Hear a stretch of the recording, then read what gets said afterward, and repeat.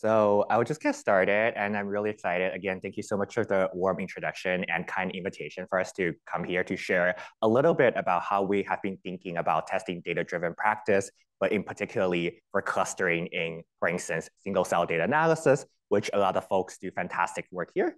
In particular, before I start talking about the actual methodology, in the spirit of a primer, I actually want to take us through in terms of how data analysis practice has really evolved in the past decade or so for biomedical data specifically. So on the left, what I'm showing you here is a very classic picture of how we learned to do data analysis when we were in, for instance, our first stats, I guess, class in undergrad, where the first step is to first come up with a hypothesis from an interesting scientific question, and then equipped with the hypothesis, we're going to go out, design some experiments, do some data collection, and of course, after we have our data, in order to make sense of the data, we then need to run things like modeling and do scientific inference as on top of our data that we have already collected. So of course, this paradigm is extremely popular because we know a lot about the theoretical guarantees of our procedure in terms of, for instance, when are they going to be valid? We can also imagine that because we have to pre-specify a hypothesis before we can collect and look at our data, we also lose a lot of the interesting insights in our data because we have to pre-specify our hypothesis. With the advances of modern biotechnology like single-cell RNA sequencing, we know that there are a lot of interesting insights that we don't a priori can specify. For instance, we're increasingly seeing this paradigm I'm showing on the right, where oftentimes, if you talk to a computational biologist, the first thing you're going to do with your collaborator is actually just to collect a lot of the data by sequencing, for instance, your whole participant pool, because you know there's something interesting underlying your data. You just don't quite know exactly what your hypothesis is going to be at this moment. So with things like exploratory data analysis and clustering, you're then going to come up with something interesting based on your data set, like, for instance, whether these two clusters like respond to different subtypes of patients. And then you're going to, of course, still want to do some set of modeling and inference as a result, because that's how you can validate the scientific hypothesis you came up with in the second step. So you can imagine that in contrast to the paradigm on the left, the right paradigm is extremely rich because you can now look at your data before coming up with a scientific question. But on the contrary, there's relatively little known about the properties of these procedures because the classical tests do not allow for looking at your data first before coming up with these scientific questions. So really, today's talk are going to center on how can we bring in a little bit more statistical guarantee that we have and love from the left to the modern paradigm that we practice on the right. And to open with this, I want to motivate with, and these are the three papers we'll be talking about today in my talk, looking at, in particular, this technique called selective inference, what applied to different set of clustering algorithm. And before I dive into the actual detailed math, I want to walk us through a featured application of how this very abstract data analysis pipeline I talked about is going to contextualize for something like single-cell RNA sequencing analysis. And on the picture I'm showing you here, I'm basically showing you a very simple example of how people think about these analysis in modern paradigm of, in this case, analyzing the cell type heterogeneity in human liver tissue. So as many of us sitting here and on Zoom know, single-cell RNA sequencing really changed or revolutionized the field of biology because for the first time, we're able to understand the cell type information on the single cell level. And in the case over here, the researchers took a small section of the human liver tissue, they isolate and purify the cells, and then they put them through this tiny machine I'm showing here using a cartoon of the sequencer. And as a result, to us data scientists, you can abstract the sequencing output as this matrix, where essentially each row of this matrix is going to be a cell, and each column of this matrix is going to be a gene. And correspondingly, each cell of this matrix over here is going to be the measured abundance for a gene in a particular cell. So of course, in practice, the matrix that we actually have at our hand are going to be much larger, right? Because we can measure, for instance, thousands of cells in one single experiment, and we can probably reliably measure, say, 20,000 genes for a human experiment. And of course, with this very complex high-dimensional matrix, people often resort to these exploratory analysis I talked about before. So in particular, you might be familiar with these plots a lot in the papers you see, where the researchers often do here is that they will first cluster the observations they have. So in particular, in this case, I'm visualizing my output using a two-dimensional plot where each point is going to be a cell. So each point here is going to be correspond to a row in my input matrix. And the colors of the points are going to be, in this particular case, colored using the estimated k-means clustering membership in the original gene feature space. So in this case, you can see a lot of interesting patterns coming up because there are different points that are they're corresponding to different estimated cluster membership. In particular, there are a set of interesting questions people often ask when they are at this step of the analysis. So for instance, if you stare at this plot for a little bit, one question you might be interested in asking is that these two clusters, 11 and 14, which I'm coloring a yellow and red, they look pretty close to each other, but they're also estimated to be different clusters. So one canonical question people ask is that across all the genes that I've able to measure, whether there's a difference between these two estimated clusters. And in a biological context, this can, like for instance, essentially like corresponding to whether these two are underlying subtypes of the cell that you might discover in your underlying experiment. And on top of that, whether these two like clusters are truly different or not, another set of questions people are also interested in is to say that if I know, like for instance, these two cells are two different subtypes, which are the subset of the genes I can measure that explains the difference.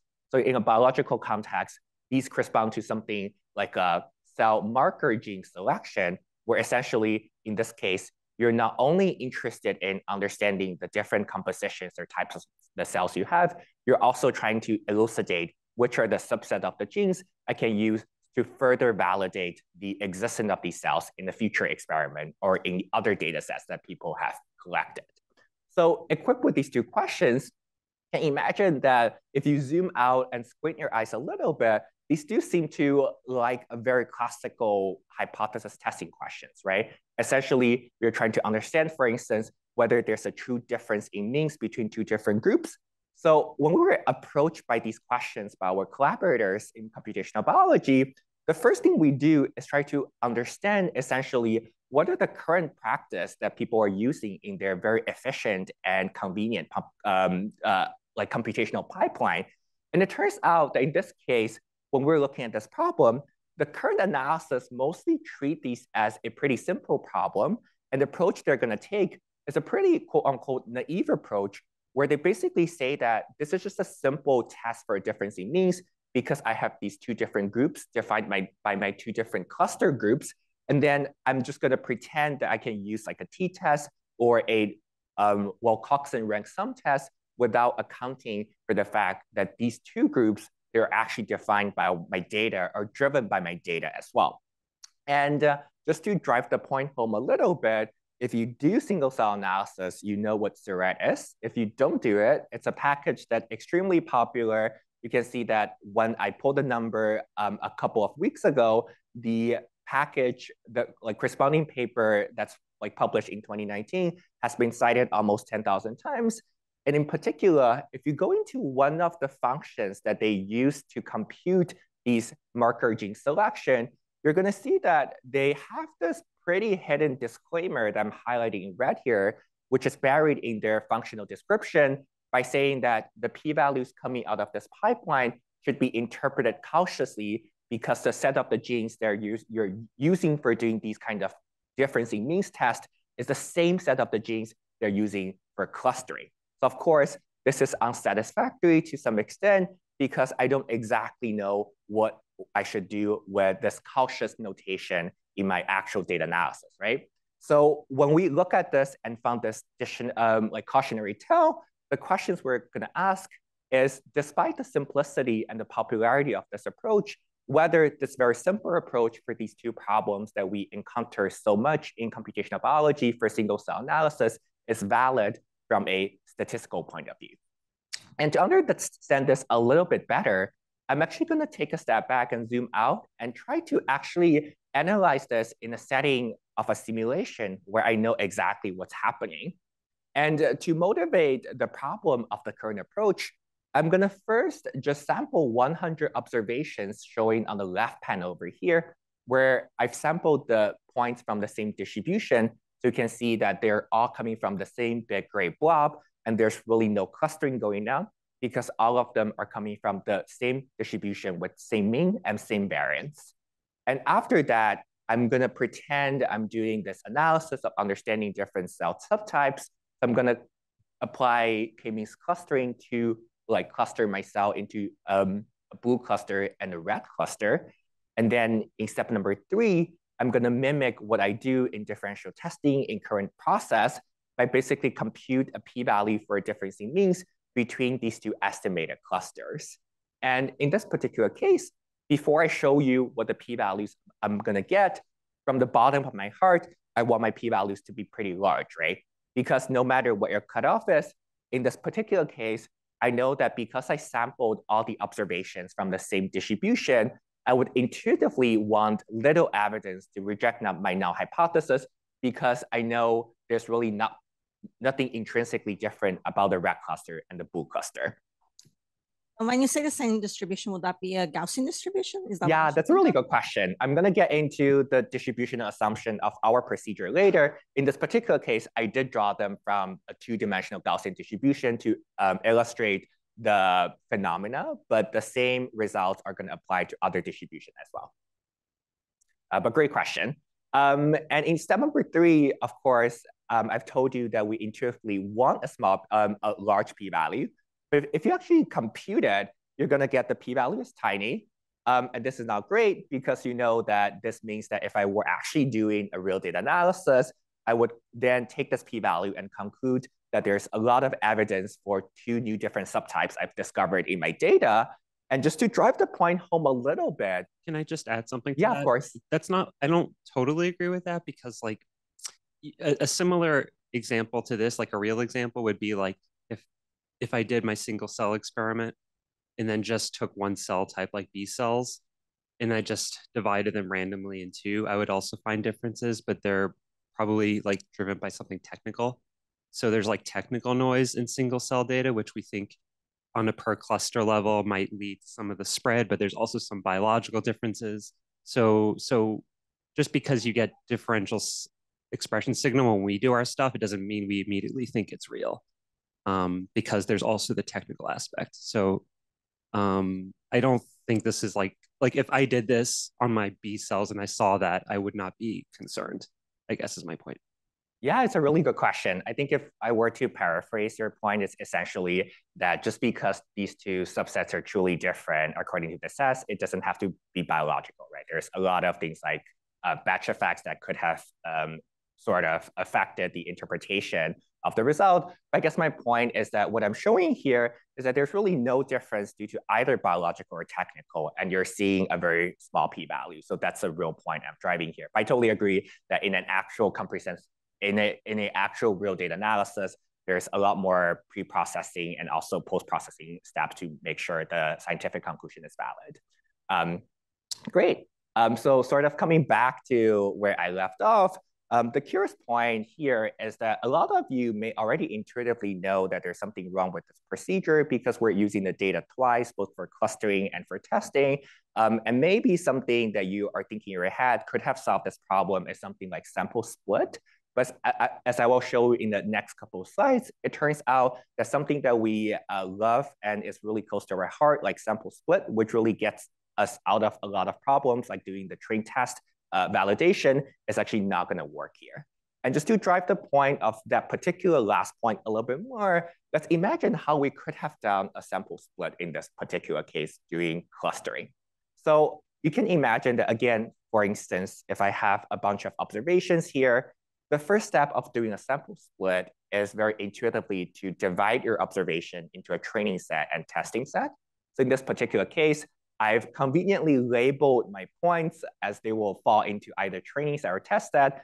But again, all I did is just to sample 100 observations from the same distribution. So again, this should be the case where there's really no clustering going on, and I'm expecting, in a good case, a large p-value. And if you split your data into a training and testing set, again, they look like they're from the same distribution because I'm just dividing the observations randomly. And in step number 2, because we're trying to make sure that we're only using the training data for clustering, it's probably not too surprising that I'm trying to cluster my training data set, in this case, into, again, 2 clusters in orange and green. And in step number 3, now that I have my training labels on my training set, a very natural thing to do is to find a way to transfer them into the test set. You can do various different things to it. I'm going to do one particular thing which really generalizes to whatever classification thing you're going to try to come up with, is to say that a pretty intuitive way for labeling my test observation is to basically pick out which training centroid they're closer to. So in this particular case, we use a nearest neighbor-like classifier rule to label our test observations. And if, in this particular case, I've got a orange cluster and a green cluster in my test set as well. And then you can repeat this exercise of computing the p-value on the test set. But in this case, the p-value is still going to be really tiny.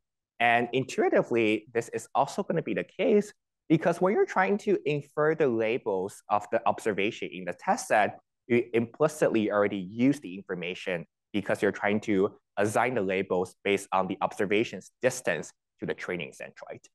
So this is very interesting, and I agree with intuition, and you show an example, and I agree with that, but maybe this works in some other, I mean, this is just an example, right? How we know that in certain cases, this might work actually, versus it's a general thing that won't work. Yeah, it's a really good question. So I think the question, if I were to paraphrase a little bit, is that I'm showing you some simulations and some real data, some data examples later too, but it's not exhaustive, right? Like how can you make sure that this doesn't work for some cases? I think the advantage of our method, as you'll see later, is that we can actually mathematically prove that our procedure actually works versus, I guess, the common practice. I imagine you're going to get similar results in some data analysis examples, as I will show you later, at least in a qualitative sense.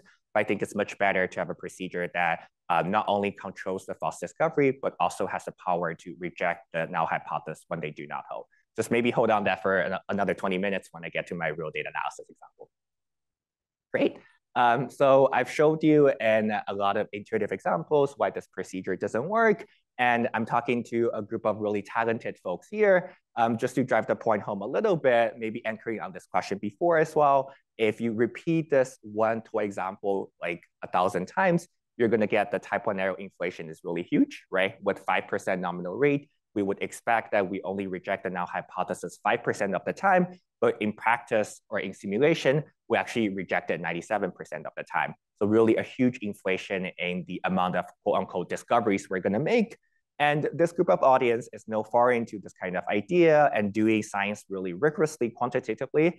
So we already have the intuition that the problem really occurs because you're using the data twice. And to phrase it a little bit more precisely, because the null hypothesis we're testing here is data-driven, because they're a function of the cluster we estimate on the data, the test statistic we love and know are not going to follow their usual null distribution anymore. So for instance, if you remember how back in the days, you're trying to look up a p-value from a z-table or the CDF using R or Python, it's basically to say that the CDF function you're referring is wrong because now the distribution is not going to be the one that you were referring to. In particular, just to drive the point really home, because the null distribution that you're referring is wrong, the resulting p-values are not going to be distributed as uniform 0, 1 under the null hypothesis, which really is the pillar of controlling any type of type 1 error rate control. Now, given that we really have a problem with this naive approach, I'm actually going to take us through a little bit about the problem setup. So do bear with me for a couple slides of math, where we're going to try to set up the problems we're trying to tackle for the rest of the talk. So we're going to consider our samples coming from multivariate normal distributions with potentially unknown means. And I'm going to assume for the second that my variance is a multiple of the diagonal and it's known. but this can be easily generated to the unknown cases if you have a decent estimator of the variance of your data. I'm going to then apply clustering to obtain cluster C1 hat and C2 hat. For the context of our talk, the clustering algorithms are roughly going to be referring to k-means clustering, but we'll also have a slide of how this extends to something like hierarchical clustering at the end as well. And in this particular case, I also want to point out that while I'm showing you the example with 2 different clusters, our method, as you'll see later, naturally generalizes to multiple clusters as long as you're testing one pair at a time. And I'm going to then present you something that's a little bit mouthful to digest. But basically, I'm going to state that the goal of our procedure is to really correct the current analysis by proposing a test for a difference in means between these 2 different clusters, C1 hat and C2 hat. And I want my test to control what's known as the selective type 1 error rate, which is the probability of rejecting the null hypothesis, given that number 1, the null hypothesis holds, and number 2, that we decide to conduct this very test. And the second part of the decide to conduct this very test really speaks to the fact that we need to account for the fact that we decided to estimate these like clusters and test these pair of difference in means test in the first place.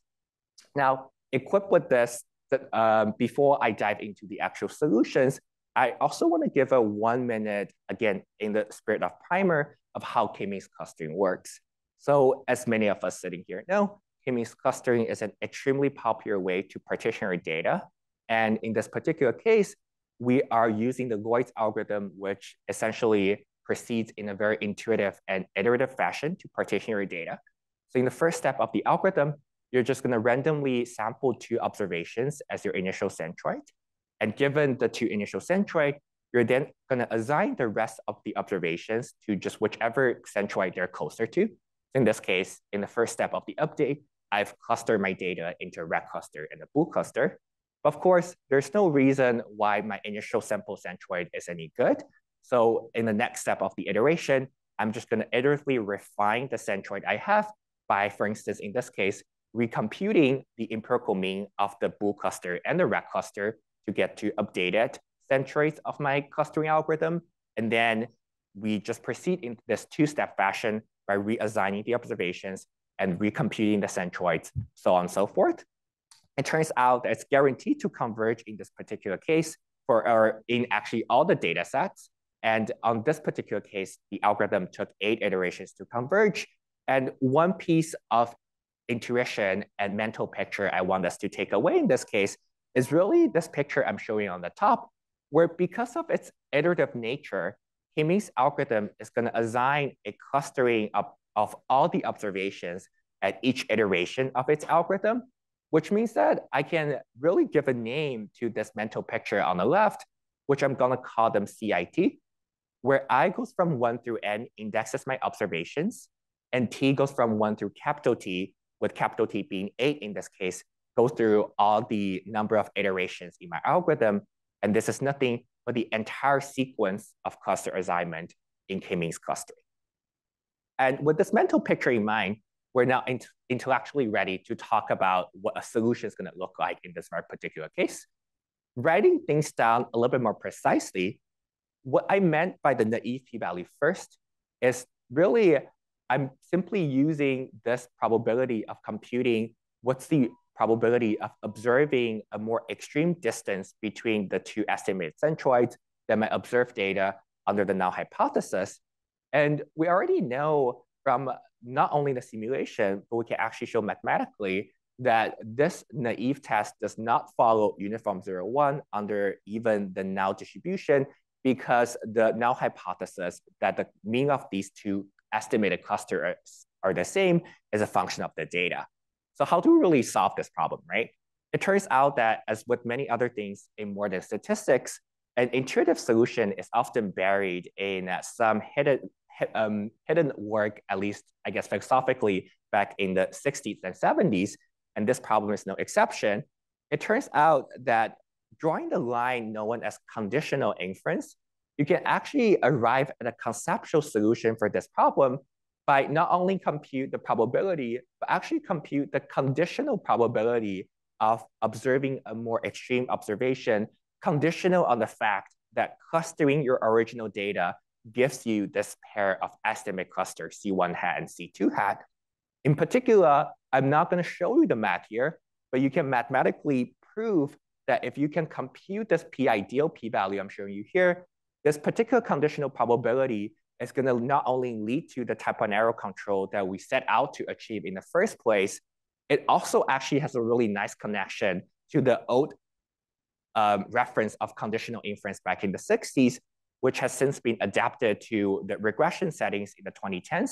So imagine if you did a lasso regression and you have some variables selected and you want to test their significance, this framework is also really very much applicable in that setting. But we're among the first to actually extend it to the setting of unsupervised learning, like clustering in the 2020s, and really necessitate a new set of technical tools, as I'll show you later, because unsupervised setting is a new territory. But in particular, if you just believe my word for a second, this very intuitive conditional p-value should really be all we need. And if that was the case, I guess my talk could have ended 20 minutes early. But if you stare at this p-value for a little bit, and if you have done any sort of, like, for instance, computational intensive procedures like Bayesian analysis, you would know that just because you can write something down in statistics doesn't mean you can compute it efficiently on your real data sets. And this is very much the problem here, where while we know that this conditional probability, if we were able to compute and characterize it, is going to give us the valid procedure, it's actually very hard to compute on real data sets for a couple reasons. And I want to highlight two in particular. The first one is, if you think about what this capital X is, it's this giant cell by gene matrix that we have in a single cell analysis I motivated my methods on. And even under the null hypothesis that the two data are the same, or the means of the two, like, clusters are the same, there's a lot of unknown parameters of this large matrix X under the null hypothesis. And in the statistical jargon, this is known as the presence of large number of unknown nuisance parameter, which really intuitively just to say that because you don't really know parts of the distribution, it's actually really difficult to compute the p-value efficiently, because now you have to compute a high dimensional integral, for instance, to compute this probability. And the second part, really central to our specific problem, is if you think about what the C1 hat and C2 hat are going to be, they're representing the estimated clusters from k-means clustering array. And because I showed you before that k-means clustering is such a highly iterative algorithm, characterizing how the final cluster is going to depend on your initial input is also going to be quite challenging, because you could potentially need to enumerate over all the possible paths that actually lead to the final clusters you get using k-means clustering or original data. And these two intuitions really motivated us to actually come up with a solution that simply modifies the initial conditioning part of this orange part that I'm showing in the conditional probability by saying that the solution we're going to arrive is to simply condition on a little bit more information than that's necessary. And it turns out that you can also intuitively understand that this is going to be okay, because I still have the information that I choose to test this test because I estimate these two clusters. And you can also mathematically show that using a pretty simple argument that this also maintains the type 1 error rate control that we really need to solve in the first place. In particular, the p-values that we're going to propose to solve our problem is this p-value I'm showing as p-selective over here, where you can see that we are augmenting the conditioning set a little bit. And for the orange part, I'm simply just rewriting what clustering X results in C1 hat and C2 hat mean using the CIT notation. So if you remember, CIT is the observation that I get, the cluster assignment I have for ith observation in tth iteration of my algorithm. But I'm also conditioning on two more things. The first thing that's a little bit easy to explain over here is that I'm also conditioning on the iteration from t = 1 to capital T, which is to say that in addition to the final clustering, I'm also conditioning on the information on all the intermediate clusters of k-means clustering. In this particular case, the intuition here is that while it's very hard to characterize how the final clustering depends on our initial input data, because we know exactly how the iterative updates happen, it's much easier to characterize how the next iteration depends on the last update of k-means clustering because you have a well thought out formula for doing so.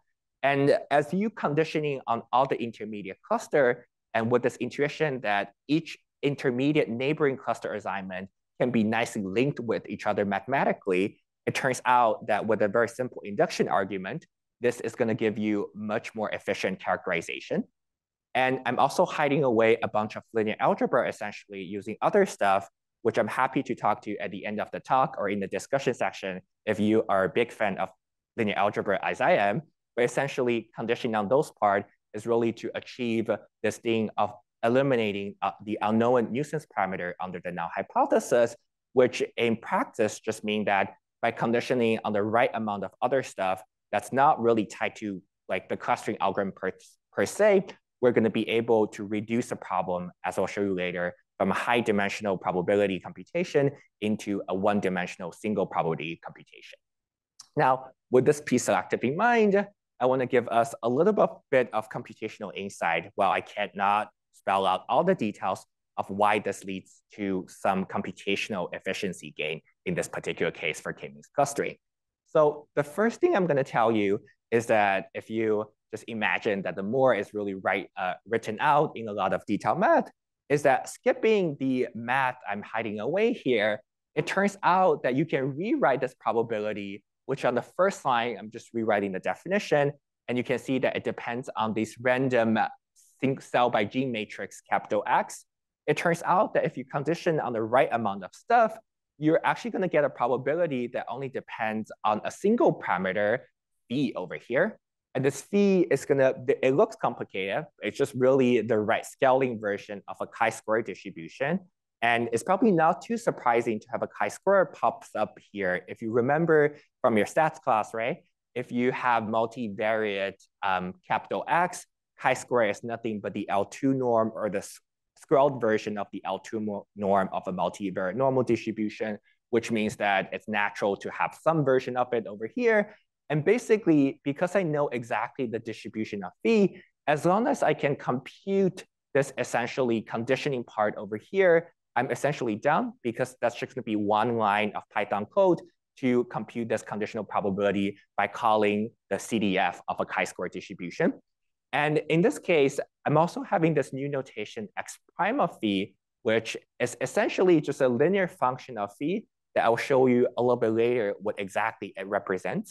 So it turns out that while we arrive at x prime of phi in a mathematical derivation, it also carries a very intuitive meaning to it as well. In this case, once we arrive at this one-dimensional representation, I've told you that it's probably easy to see that because we have a single probability and we know exactly what phi is, it suffices to just characterize the conditioning set I'm showing in orange. And if you remember what CIT is, this conditioning set is nothing but to say that what is the values of phi on the real line so that clustering this x prime of phi will give me the same sequence of k-means clustering as if I were to cluster the original data x. And this almost immediately gives us a pretty naive algorithm already, because you can imagine, as I'll show you in the next slide, that if I have this characterization for this set S, and the set S is all I need to compute this probability, why don't I just take a grid value of different values of phi on the real line and try to approximate my set S? So to expand on that intuition a little bit, right? So I have this intuition of what this set S should be. It turns out that this x prime of phi also have a very nice visualization that we can exploit in our actual computation. So it turns out that if you use the original data with phi equals the observed distance between these two clusters, in this toy example being 3.7 here, the x prime of phi is going to be exactly the same as the original data x. And in this case, if you apply k-means clusterings on the original data, because you estimate these clusters in the first place, it's probably not surprising to us that in this case, applying k-means clustering to x prime 3.7, being the distance between these two different clusters, is going to give us, or it's going to recover the original two clusters we're interested in testing, the blue one and the pink one over here. And just to give us a little bit intuition about what's going to happen with a smaller value of phi.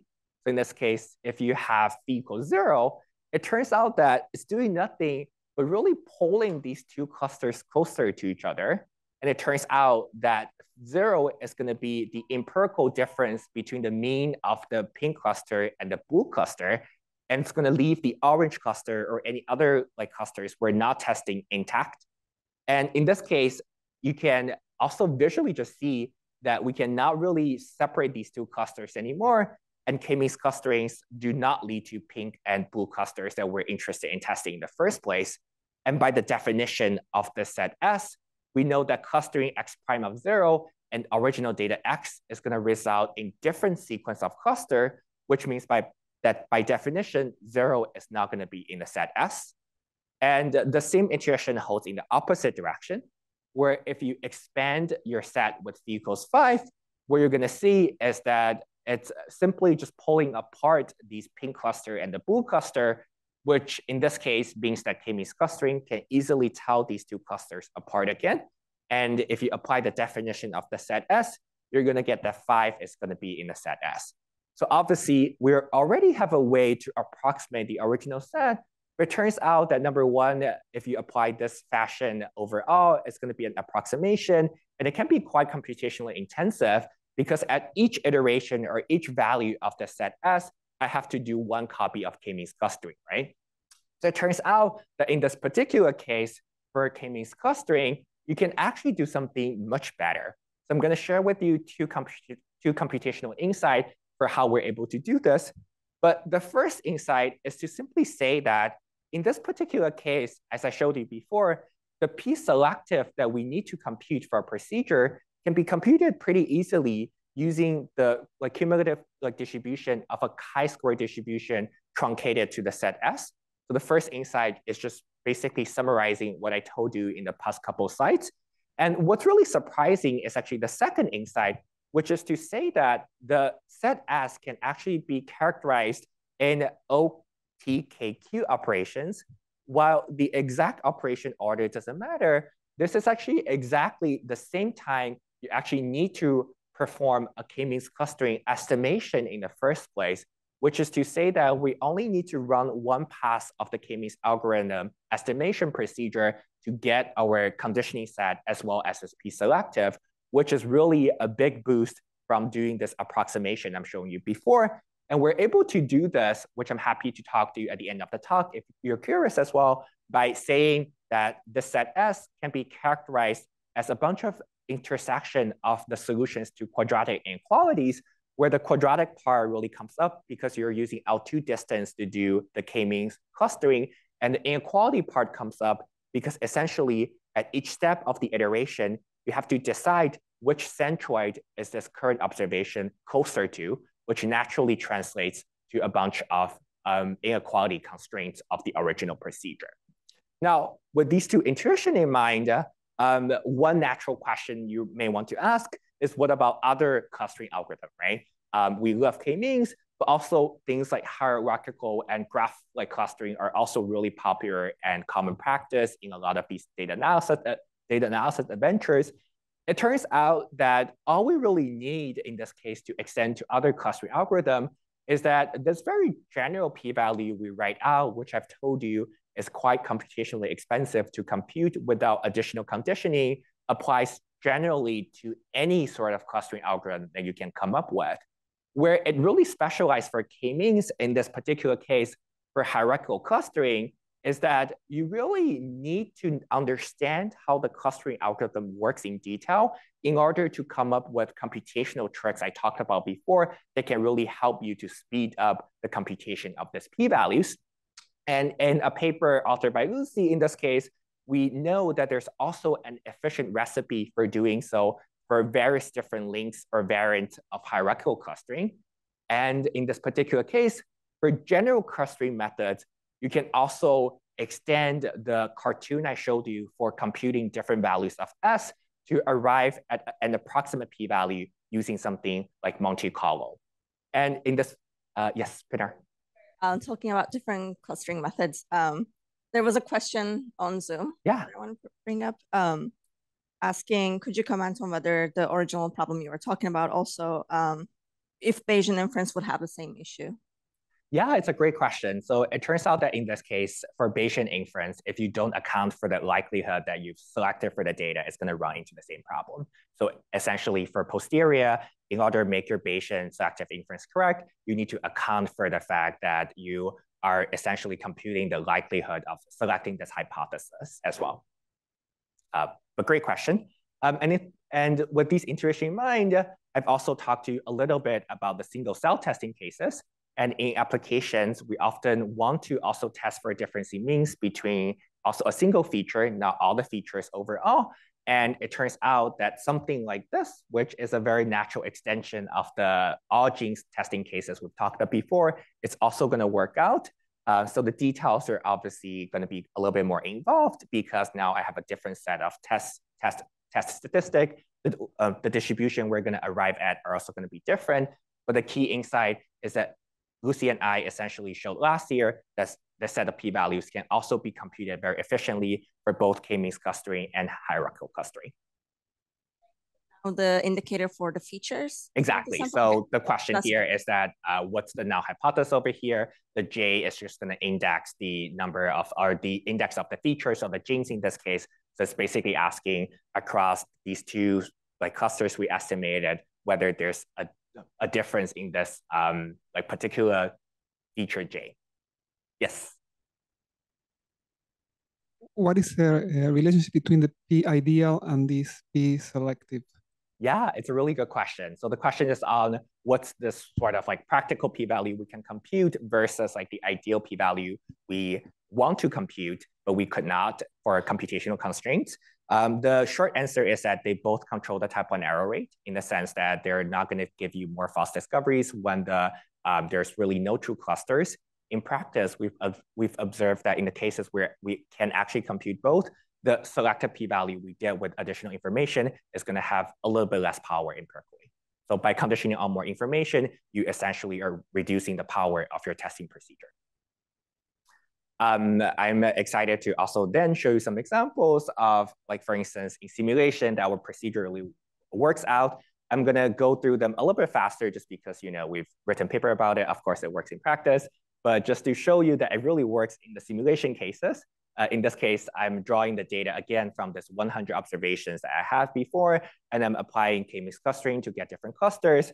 And if you actually repeat and do our procedure, you're going to get that the p-values we have, which are the orange and the green line over here, they hug the diagonal really closely, which means that they're following uniform 0-1 distribution, which is a validation that in the cases where we know there's no true null hypothesis, in this case, they control the type 1 error rate. And if you move on to the power simulation, of course, in this particular cases, you're also going to get the example that in this case, we want our power to be large because we know that there are true clusters over here now. And if you use our testing procedure, you're going to get that as the distance between the clusters increases in this case, the probability that we reject our null hypothesis with a given alpha threshold also increases over the larger distance. So essentially, these are just sanity checks to make sure that we not only have the power to reject the null hypothesis, we're also controlling our type 1 error rate. To conclude my slide, I'm really excited to show you, coming back to some of the problems that were asked in the first part of the talk as well, to think about how we actually can apply or how well these methods fare on the real data analysis. And I'm going to apply our methods to these single cell data collected by 10x Genomics in trying to understand the profiling of human immune cells. And in the first set of the experiments, I'm going to show you an example of how we're able to control the empirical type 1 error rate on these single cell data analysis. And to do so, I'm going to construct a pretty negative control data set in the sense that I'm only going to sample one type of cells, being memory T cells here, and apply k-means clustering with k equals 5 in this case. And you can see that I have this giant 5-2 table in understanding the difference between each pair. And because because I've drawn all the cells from the same cell type, intuitively, there shouldn't be a lot of biological heterogeneity going on, especially this is already after processing to remove things like batch effects. And if you apply the naive p-value, probably not surprisingly, you're going to get the p-values are too small. which means that if I use this naive p-value to guide my biological conclusion, there are going to be 5 very distinct cell types using these statistical evidence.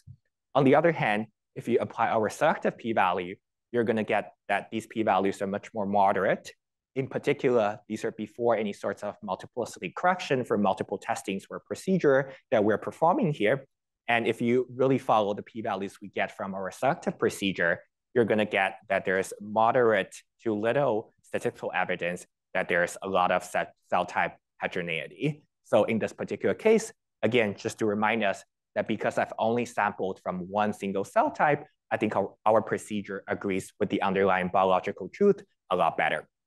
And moving on to the example next, you can imagine that I've shown you now that we're able to control the type 1 error rate on real data sets, but I also want my procedure to have power to really tell different cell types apart when there are truly different clusters in my data as well.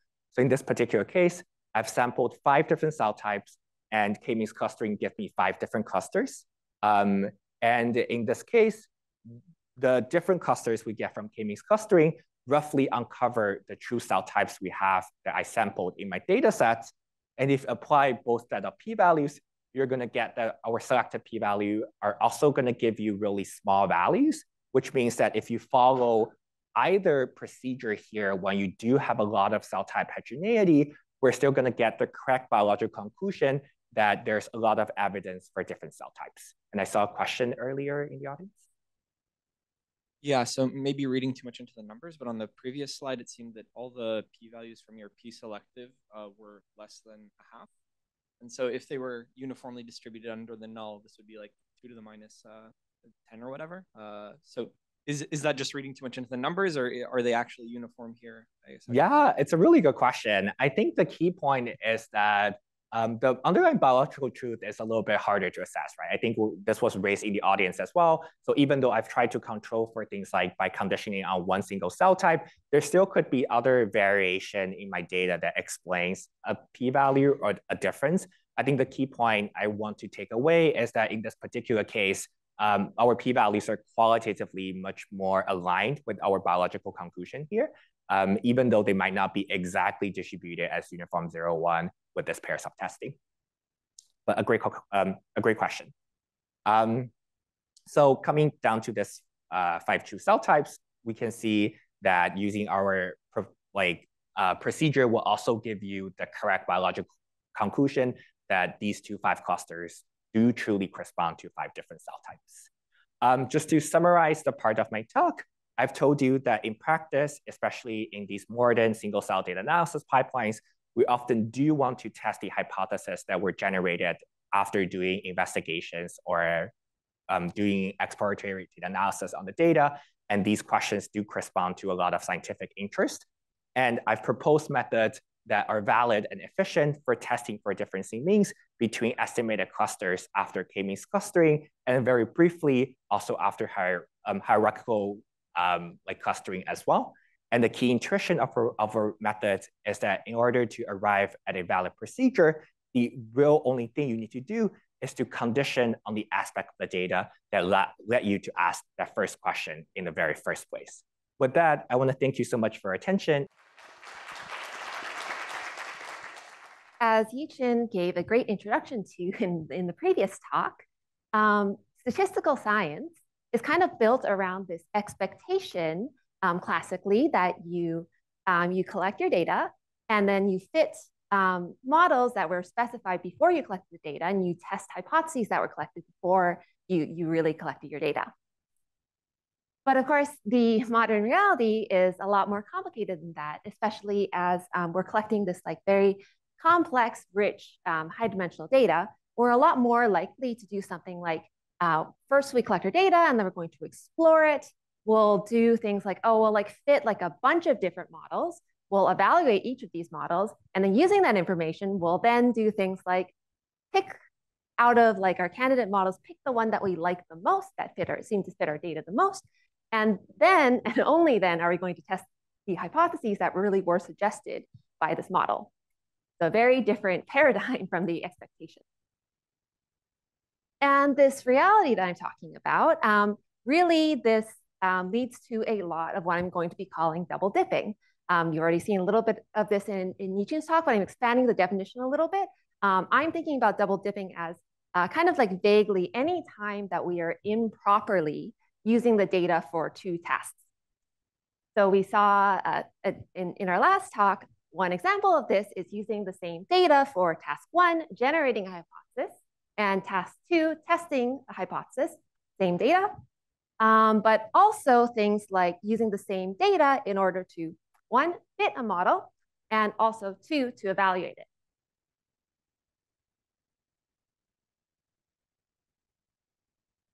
So what are some approaches to address issues that arise from double dipping, from like improperly using your data twice?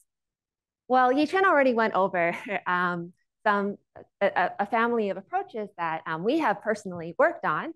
And the idea behind this is, okay, so we know that these like classical statistical procedures do not explicitly account for double dipping, leading to problems. So one idea for addressing that is, let's just develop different procedures. Let's like really specialize to this problem, and let's just like think about like a different, like, you know, like for example, like a different statistical hypothesis test that is actually going to account for the fact that, say, like we selected a hypothesis using our data. So I have on the slide here, like Yiqun's paper on k-means clustering. He also talked a little bit about my paper on hierarchical clustering. There's also, like, I've worked on other problems like selective inference for regression trees. And the thing that I really want to emphasize from the slide is that while these are nice in the sense that they are very, very specialized, you think very carefully about a very specific procedure and you can exploit the problem structure really well. That's kind of like the big advantage.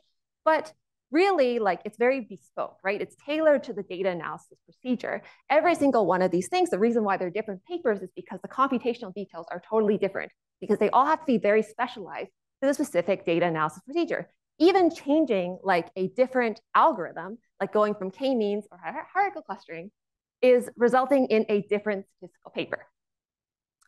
So, you know, if you're thinking about it from the data analysis side, not from like the stats method development side, if you're thinking about doing some data analysis and you want to account for double dipping and you're thinking about this family of approaches, unless someone like me has written a paper for you, like on the specific data analysis pipeline that you're using, you're kind of out of luck. I think that's kind of a bummer.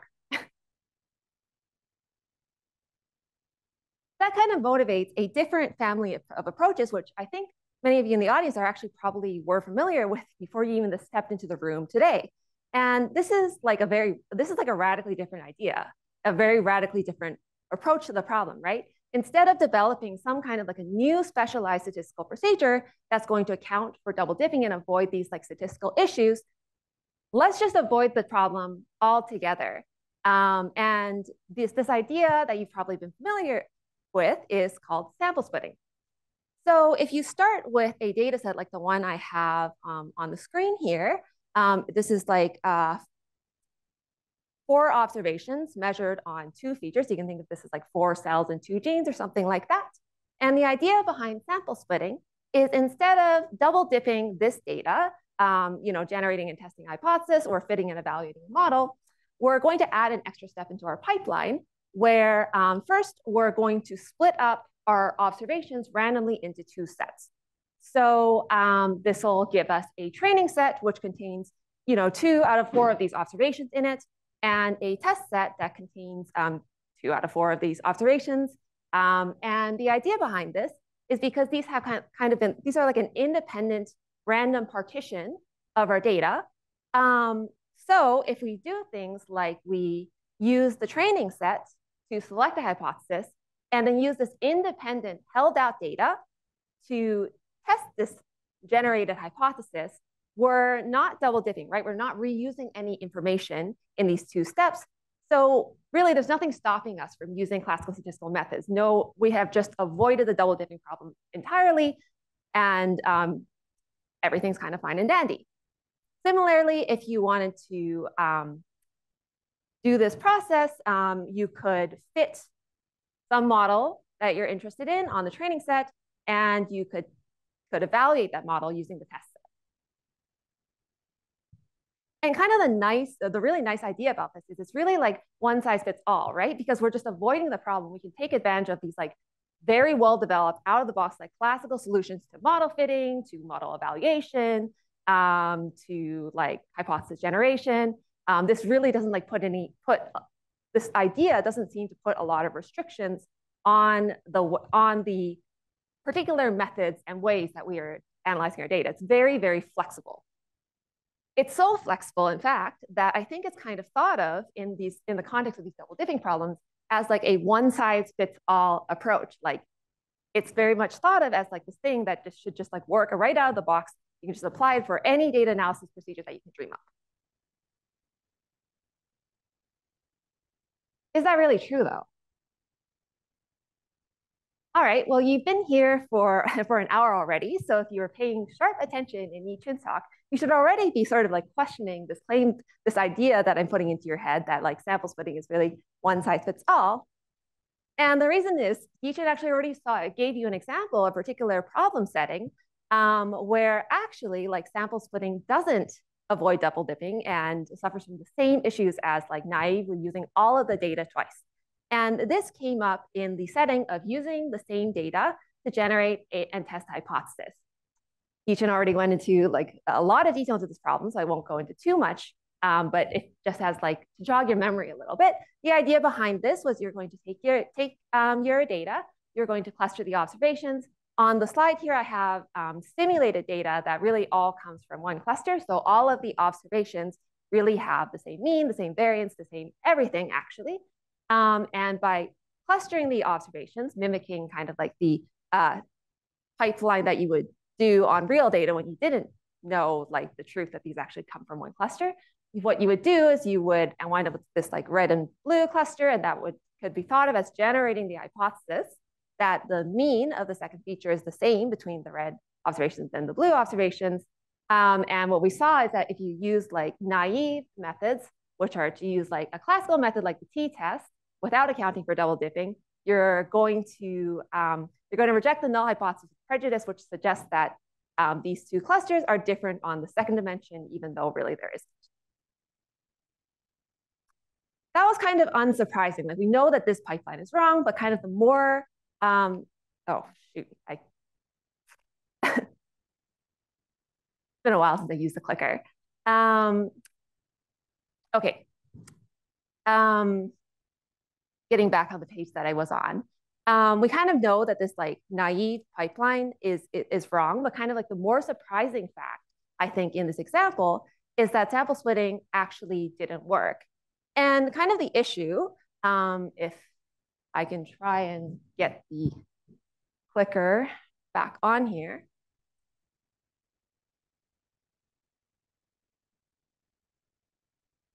I can't seem to get the clicker. Okay, so the thing I want to emphasize is that the idea behind like why this didn't work was that sample splitting didn't actually allow us to avoid double dipping. In this thing that I'm calling step 2.5, where you had to transfer the labels that you got in the training set to cluster labels in the test set, that act require you to use the data in the test set. So this thing that I'm calling step 2.5 and step 3, that's actually double dipping the test set. So this is one example in the context of generating and testing a hypothesis where sample splitting actually doesn't work. It, in fact, completely fails to avoid the issue. And now I'm going to go through another example where sample splitting doesn't work. And this is in the context of a different problem. This is in the context of using the same data to fit and evaluate a model. Okay, so what I have on here are something like 100 observations on 2 features. And a question that I'm sure any of you that have actually done clustering in practice has popped into your head is, okay, I want to cluster this data. How many clusters should I use? Like what, if I'm using k-means is going to ask me for a number of clusters to fit. What should I actually use on this data? There's a lot of different methods for doing this, but like one very simple idea for answering this question is what you might do is for a lot of different values of k corresponding to different numbers of hypothetical clusters, what you might do is you would fit a model with like, one cluster, two cluster, three clusters, four clusters, so on and so forth. And once you have those candidate models, you might then try and evaluate that model using a loss function, something like within cluster mean squared error.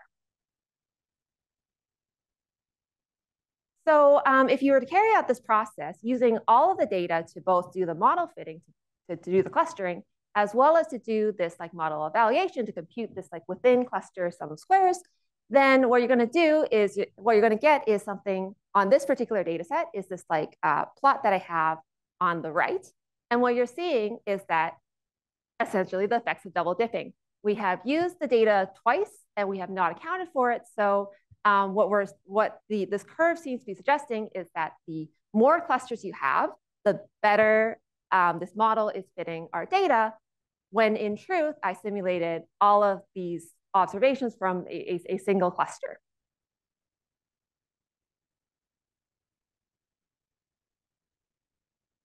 And this is another example, in fact, where sample splitting cannot be used. I'm just going to go over like the idea of like how you would apply sample splitting to this new problem. So I'm starting with the same data that I had on the last slide. This is toy simulated data, all coming from one cluster. And then to apply the sample splitting idea to try and avoid double dipping, you would split the observations randomly into a training and test set, as I've shown on the slide here. What you might then do is you would cluster the training set.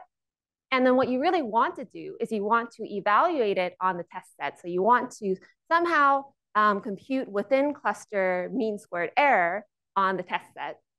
But just kind of like visually, you can see there's a problem with this, right? There are no colors in the test set. So what does it even mean? There are no cluster labels in the test set as well. So like, what does it even mean to compute within cluster mean squared error on the test set? And that's really like what caused us to have to add this kind of like half step where we assign labels to observations in the test set. And then what we see is that, well, okay, like in the last example, we have double dipped the test sets. And what actually happens when you construct these curves is you can see that sample splitting does essentially the exact same thing as the naive method. And that's because it suffers from the same problem. The naive method double dips all the data. The sample splitting method double dips the test set. Conceptually, kind of the same thing. Can I ask a question here? So the metric we're looking at is within cluster MSC, right? Yeah. But typically, don't we also, I mean, if you cluster every data point by itself, that's probably going to be the, you're going to just keep getting smaller and smaller. Yes, yes. Right? So wouldn't we also care about something like inter-cluster distances and stuff like that? I'm not entirely sure if this metric by itself is going to help us select the number of clusters that's ideal for the data. Yeah. So I think if I'm to summarize the question a little bit, so you're saying that like, okay, so this thing that I'm putting up, it seems kind of silly because we already know that like if I put in like more clusters, if I put every observation in its own cluster and I then evaluate on the same data, like what's like the within cluster distance, it's going to be it is going to be zero, and that is kind of like that is actually in fact like the effect of double dipping.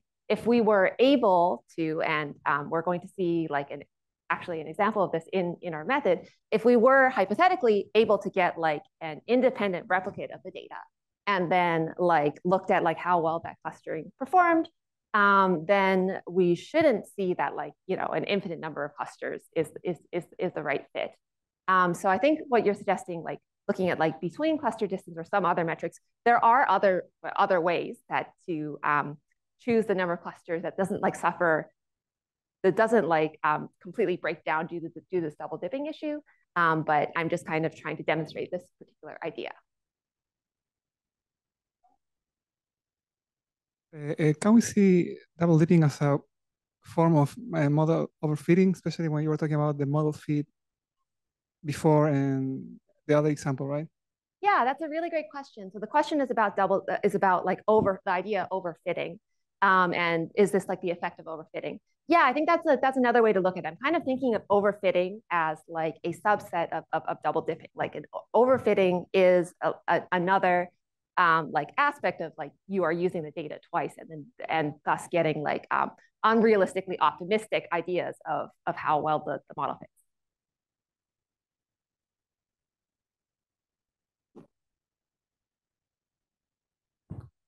All right, so hopefully now you're on the same page as me that sample splitting really isn't a one-size-fits-all solution, even though we sometimes think that it is. We've seen two particular examples, all centering around clustering, where sample splitting is not a good option, but that's actually not the only case where sample splitting isn't a good option. So to be a little bit more general, any setting where there's really like one parameter of interest per observation, sample splitting is going to inherently run into conceptual and like empirical problems due to the fact that you're splitting the observations up.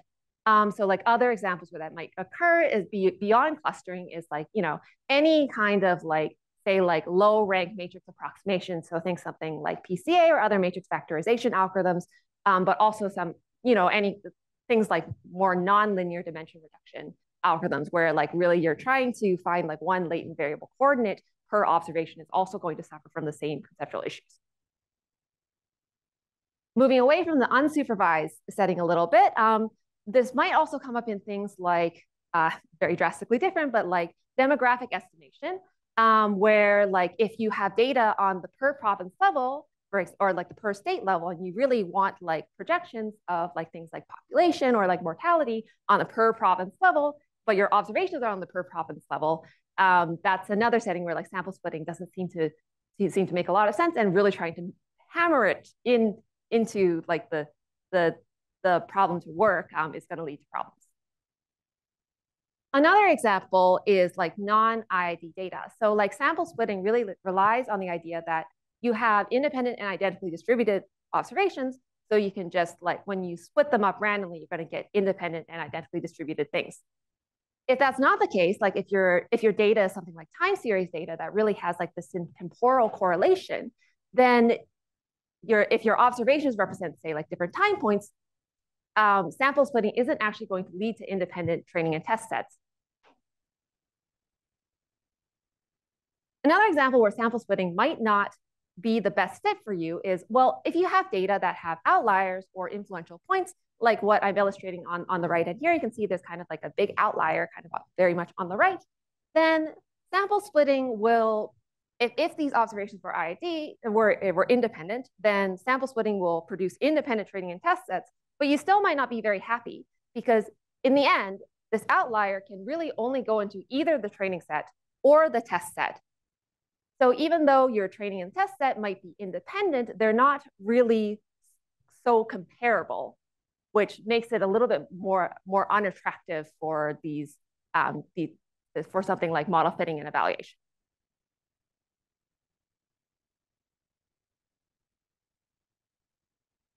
So our question was, okay, so there's all of these settings where we would really like to use something like sample splitting because it's so flexible in like what data analysis techniques we're actually really using, like what algorithms we're using, but sample splitting doesn't work.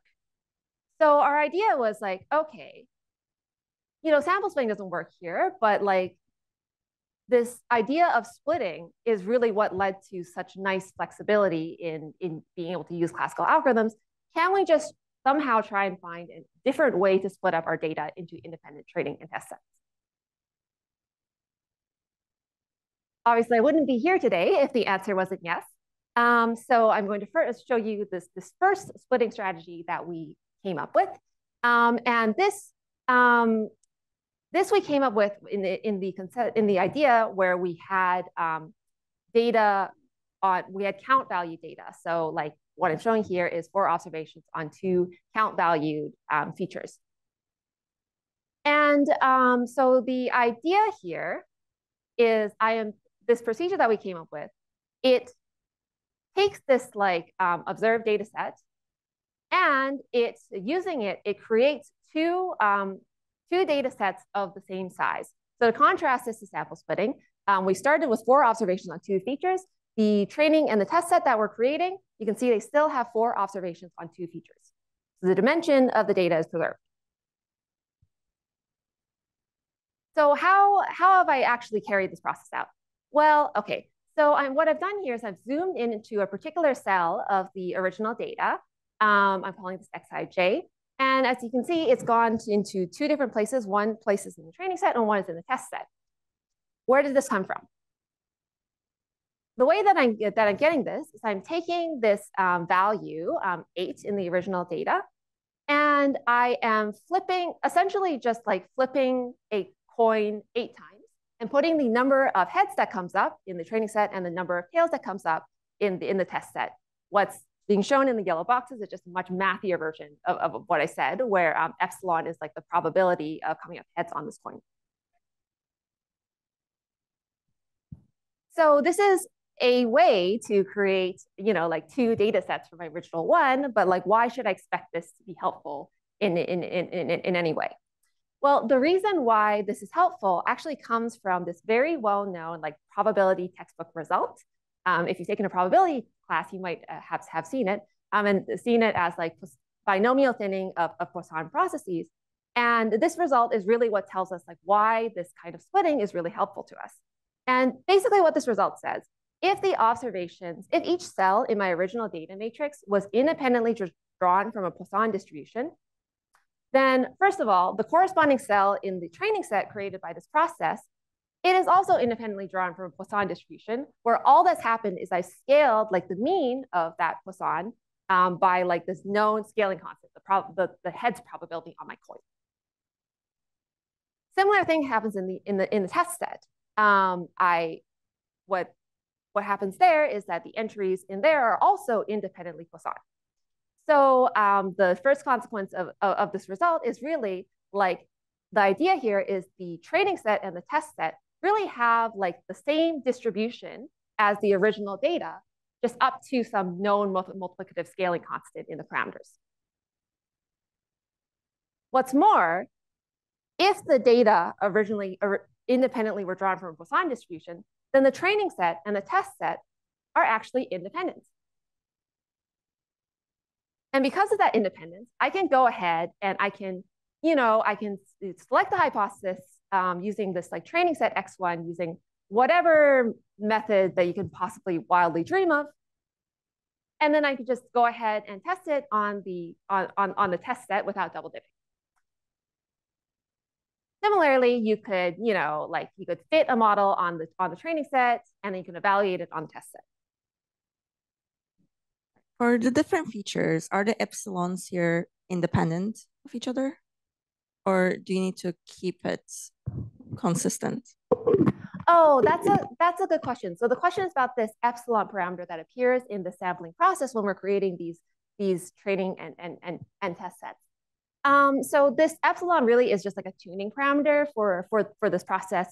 Like perhaps the most natural idea is to just say use 0.5, but you could use something else.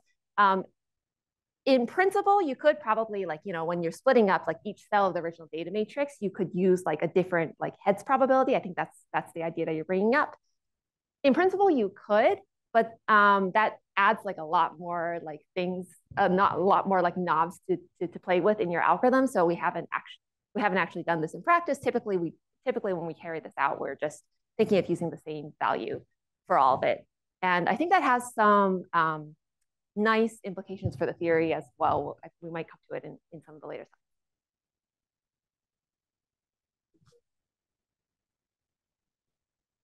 slides. So when you're discussing double dipping, like what's the sampling process if it's not binomial?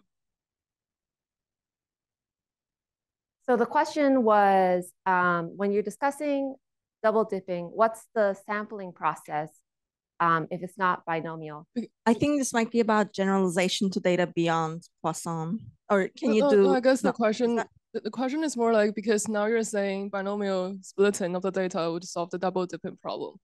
But then what's the sampling process that makes double dipping happen? Like what's the distribution you're used to do the sample splitting that you were saying that it will still have the problem of double dipping? Oh, I think I understand the question. The question is, I think there's two ways to understand the question. The first is like what distribution am I imagining generating the data in this example? in this example, I am imagining that the data was drawn from a Poisson distribution, though later we're going to see generalizations to this. The second question that I think I'm hearing in that is like, where is double dipping occurring on this slide? If you were to use all of the data or to do sample splitting in the examples that we saw, the concrete examples that we saw earlier in clustering on all of the data, so like on X, or to do sample splitting in order to do both like model fitting or model evaluation, that would lead to double dipping. Yeah, but the question is, so you're saying that the double dipping is the sampling process for sample splitting that results in double dipping is not a result of a binomial it's not a result of a binomial selection of the data. Like, but then how did you split the data when you're doing sample splitting? So sample splitting is a different splitting strategy. So if we go back like a couple of slides, I guess I don't have a specific slide for it, but like visually, you can think of the difference between like this like binomial splitting strategy and sample splitting as like sample splitting would like just say like take the first 2 rows of X and put it as X1, and take the second 2 rows of X and put it as X2. We actually have a couple more questions at this point. Okay. Maybe I could bring them up. Yeah. 2 of them are kind of related about preserving the associations between features. So are you assuming that the features are independent of each other, or does this process preserve or respect the association between features that you may see in single cell RNA seq, for example? Yeah, that's a really good question. So in this particular example, in order to get statistical independence between X1 and X2, you do need to assume that the features are independent. That's kind of like embedded in this assumption where like each cell of the original data matrix is independently generated.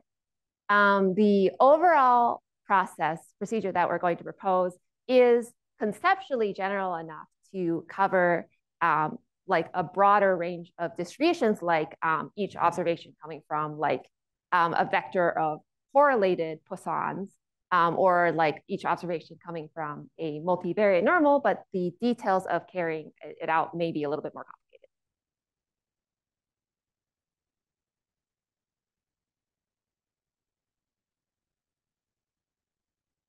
All right, so going back to where I was.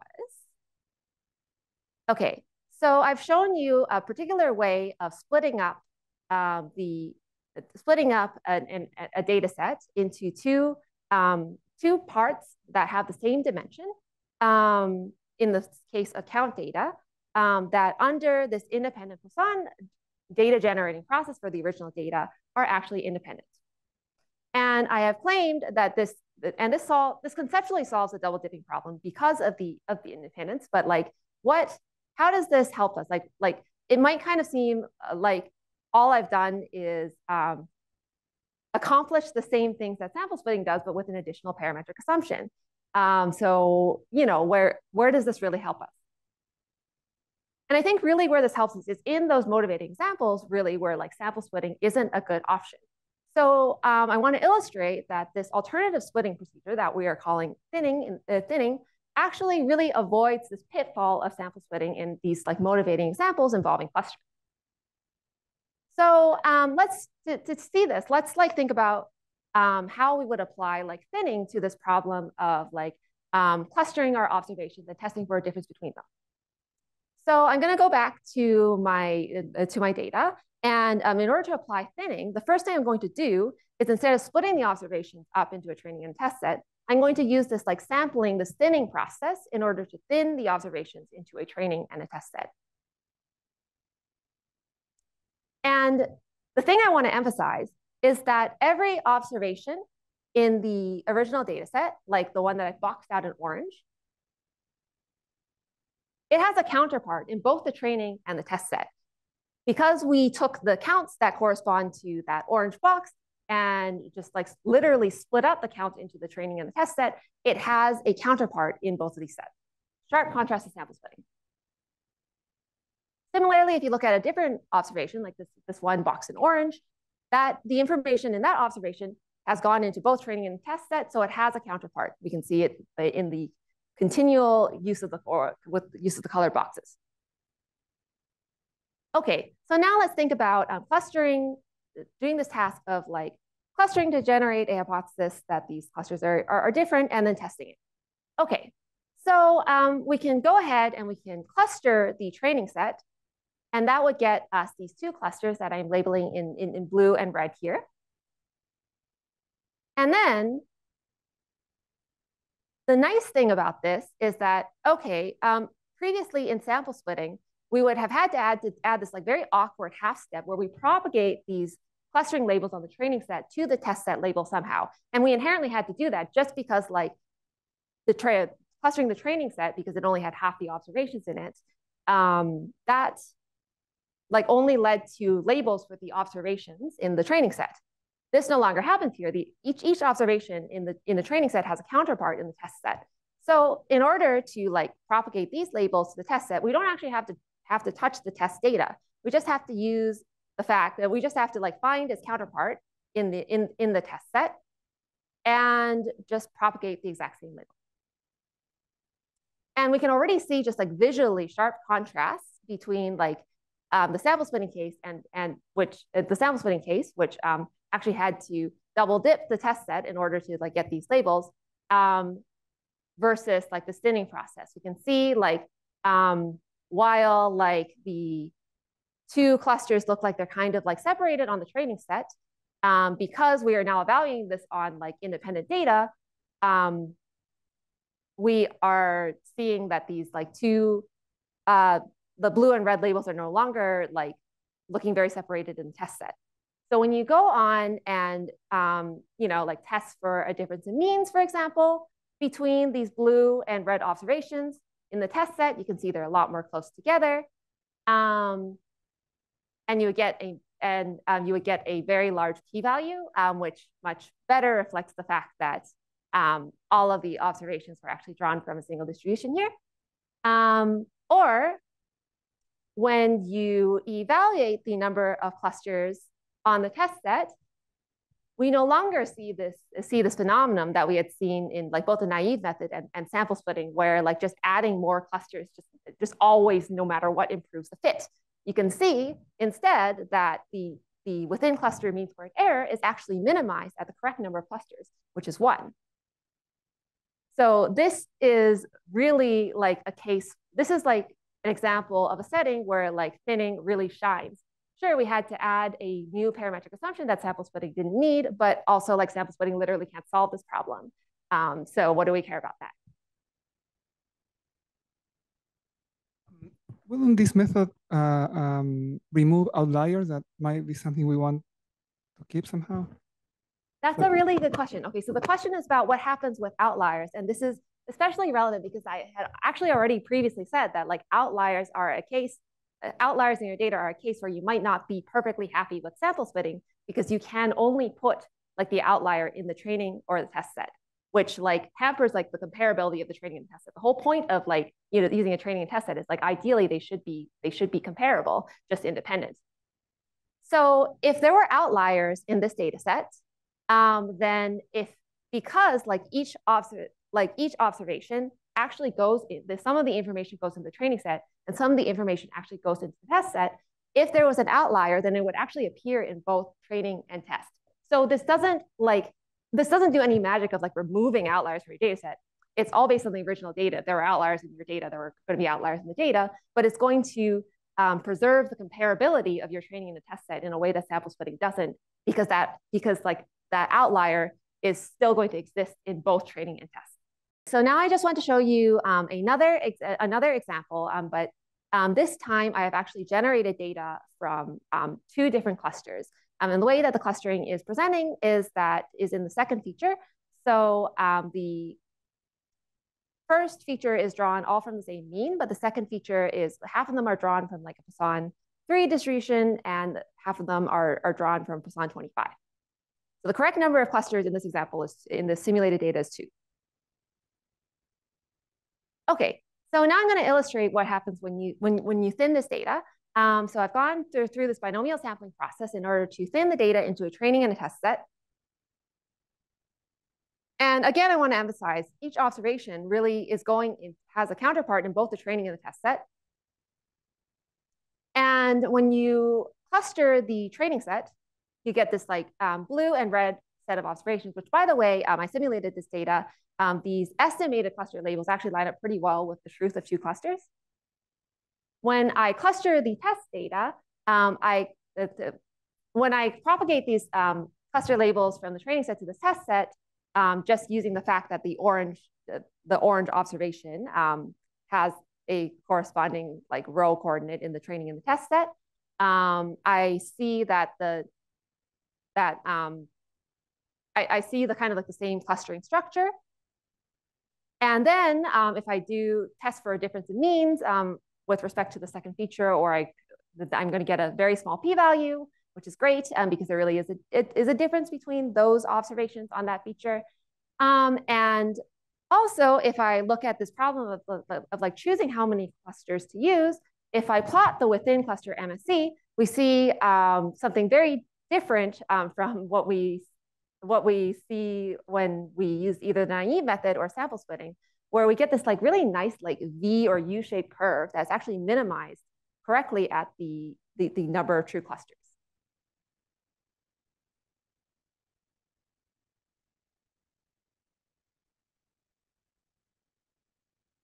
Okay, so that was all very well and good. We've seen that like thinning actually succeeds in settings where sample splitting actually fails. But all of this was assuming that our data was Poisson distributed. That's maybe all well and good if your data is count valued and you're willing to use a Poisson assumption. But what if you actually think that your data is over dispersed, as is often the case in, for example, single cell RNA sequencing? Or what if like you don't have count data at all? Like, can we somehow generalize this process to different distributions? So in thinking about this, we were thinking about like, okay, well, what did we really like about this Poisson thinning process? The key elements of it were that we were able to split a single observation into two parts so that they have the same distribution as the original data up to a parameter scaling, but also that they're independent. So like, we're really like the million-dollar question is, can we actually achieve these same properties when X is not Poisson distributed?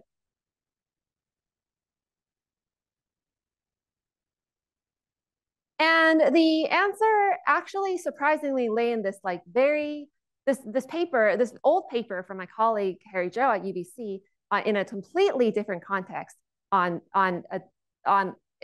was developed in the context of like he developed some theory in the context of like how to construct time series models with non-Gaussian observations.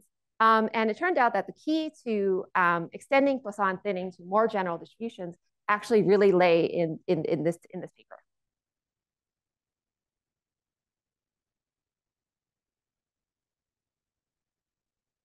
So okay, so instead of thinking about like how to extend these ideas of Poisson thinning to all possible distributions, we decided to focus based on the results of this paper on convolution closed distributions. So hopefully the reason why is going to become clear in like a slide or two.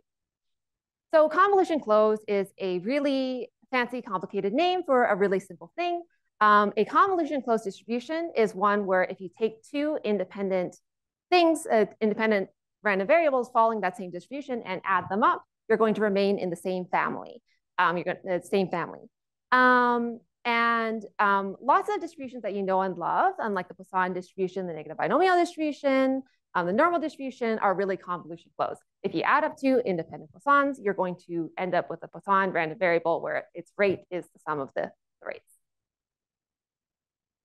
And this property actually gives us the key idea of how to extend this idea to how to accomplish this goal of data thinning for literally any convolution closed distribution.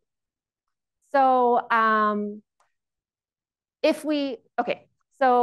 start from the very beginning. We're imagining that we're observing data that's drawn from some convolution closed distribution. By the definition of convolution closed distributions, that realization, little x, could have come from the sum of x prime and x double prime, where those were drawn from distributions in the same family with like smaller values of this parameter lambda.